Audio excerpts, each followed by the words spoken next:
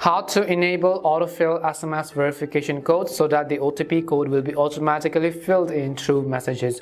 Hi everybody, welcome back to our channel. I'm Pimo from App Guide, and in today's guide video I will show you the way on how you can enable the autofill SMS verification code feature on your Android. But before we get started, as always, if you are new to our channel, then make sure to leave a like and hit that subscribe button.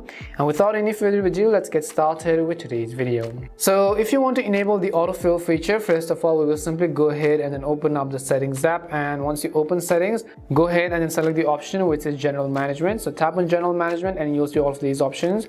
Right over here at the bottom you'll find another section which says passwords and autofill. So simply tap on passwords and autofill. You can see Google and you can also see autofill with Samsung Pass. So tap on the gear icon and you'll be able to see all of your autofill codes and so on, and you can also see all the list of all of these apps. If you want to autofill with Google, for example, then you could basically come back and scroll down and find the option which is Google and Google services. I will tap on Google services and you'll find another option which is autofill. Tap on it again. As you tap on it, you can see autofill with Google. Tap on it over here and make sure that this is actually turned on.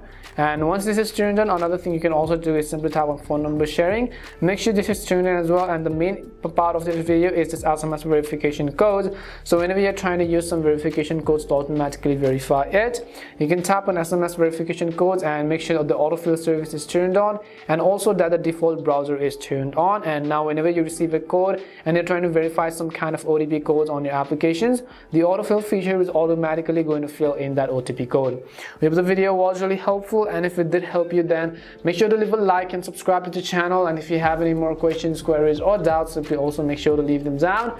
Thank you very much for watching till the end of this tutorial, and see you soon in our next video.